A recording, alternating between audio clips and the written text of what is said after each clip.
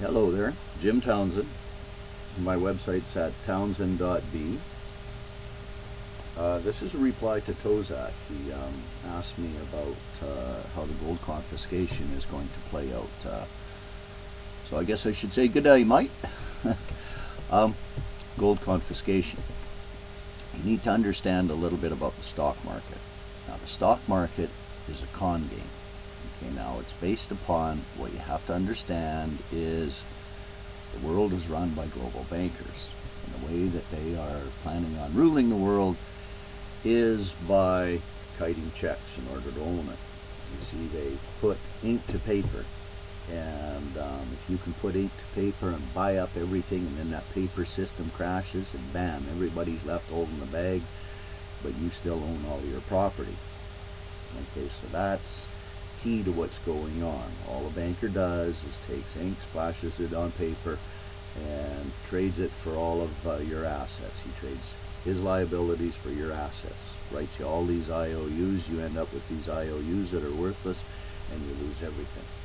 Now, if you have a system that has legitimate real money, I'm talking about gold, silver, and copper coin, okay, that is minted, that system cannot be debauched, okay, because it represents assets, okay. Money is not a medium of exchange, okay. A banker's liability debt instrument IOU is a medium of exchange.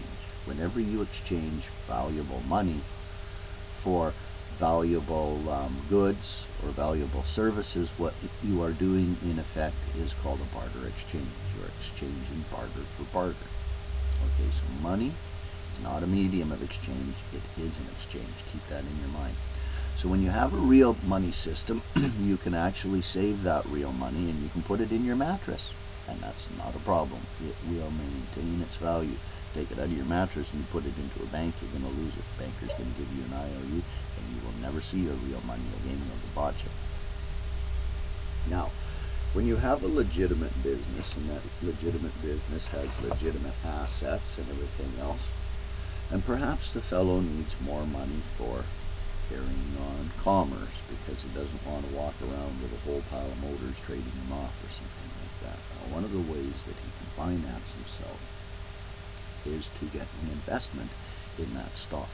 So you come along and you say, all right, I'd like to invest in your stock, and then when you sell it, I'll get a percentage of it. You see, that is a legitimate way of doing business. You have to understand where profit comes from.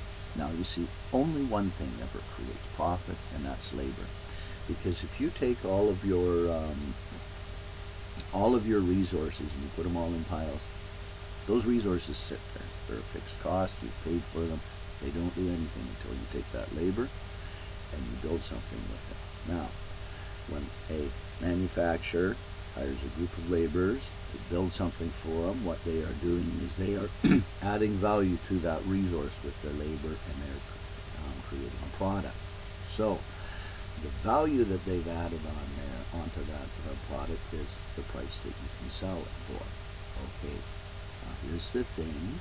The profit to the manufacturer is the amount that he does not pay that person for the value that they've added to it. Okay, which means that all profit comes from labor. Okay, perfectly legitimate thing to do as well. You want to sell your labor to somebody rather than making the products yourself, you go right ahead, and you should pay something for that man to have his time to do things as well. Okay, but profit always comes from labor. So we have this legitimate business. It has its stock.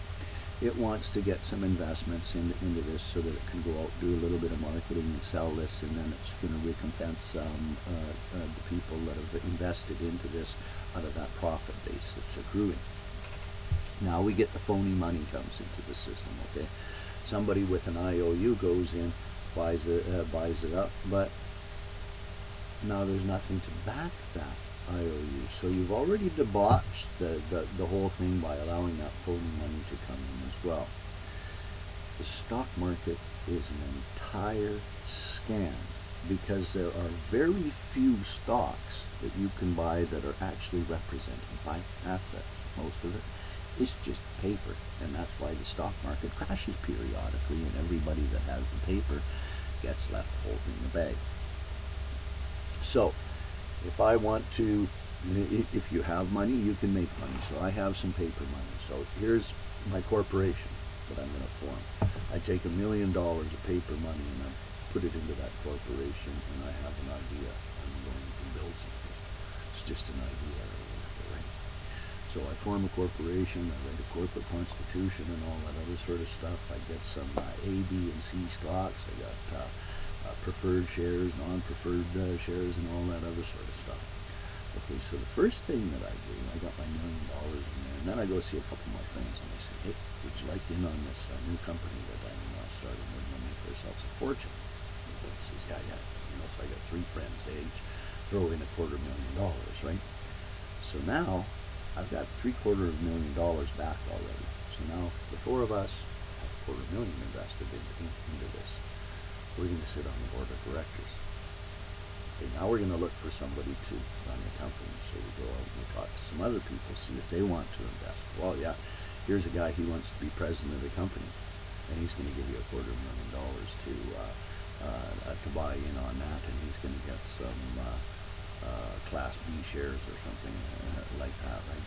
So you get these people who want to be principals in the company and all, and they're not wise to how the scam works, right? They're legitimately investing. Well, by the time that we have the corporation set up with our principals and stuff like that,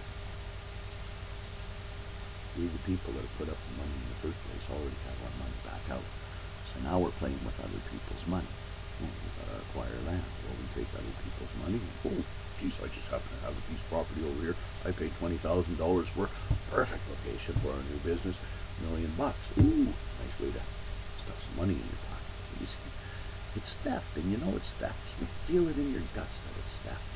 And every little action like that steals from absolutely everybody in the economy, right? Which is why at first it really kind of doesn't go noticed, right? Because you can still use this paper money and buy things, and it buys stuff, but pretty soon it doesn't buy as much.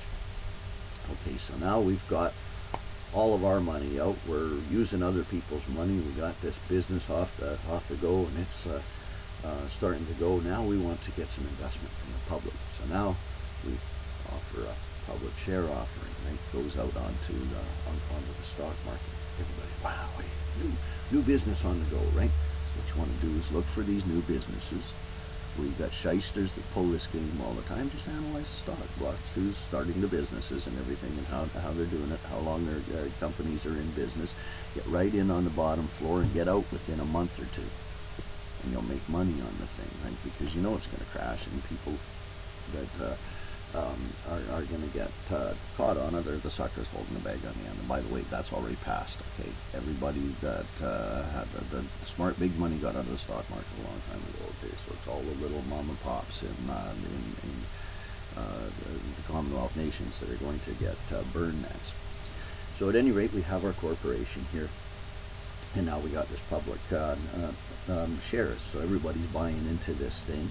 And everybody working for the company is doing great, you know, like they've gotten their money back out of it, and now their stock prices are going up and all that other sort of stuff. And people that started the business know that this isn't going to last, so now they start selling off all their shares. All their shares are gone. All of a sudden, you know, companies are becoming unstable or whatever. But you can also take this company, which is just fueled by paper, there's nothing behind it, and trade it for stocks in legitimate companies, and that waters down the value of the legitimate company, because now it is no longer has a solid asset base. It's got all of this paper stock, and that's how good companies end up crashing because of bad money coming into them. So I hope you understand that the stock market is a scam. You know, in the last depression, whenever they crashed the stock market, the fancy paper money was nothing but fire starter. Put a single dollar of silver could feed your family for a week. Well, now we no longer have that silver and gold coins to fall back in. Here in Canada, this is called a toonie. This is a $2 coin. We also have a $1 coin called a loonie. Looney Toonies, Looney Tunes, and it's funny money. You know, somebody had a sense of humor with this stuff. The bad thing is, We're only going to have a fancy fire starter this time around, and tiddlywinks that aren't going to buy anything for anybody.